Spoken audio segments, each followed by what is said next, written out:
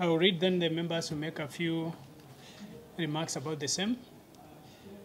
In reference to the ongoing demolitions at the East Africa Portland Cement PLC property, we wish to state as follows.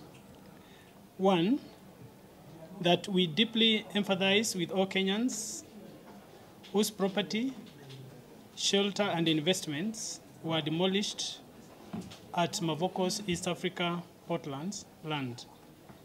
Two, that all those who are already adversely mentioned to have duped gullible and innocent Kenyans and fleeced them of their hard-earned money while masquerading as the legitimate owners of the Portlands be compelled by government to fully compensate the victims of the demolitions. Three, that the DCI should urgently investigate all those mentioned as beneficiaries of the proceeds acquired illegally from the sale of Portland's land. Four, that we are aware that the same criminals have also invaded other private lands, denying the rightful owners the freedom to enjoy their own land. The investigations should also be expanded to cover the invasion of neighboring private lands.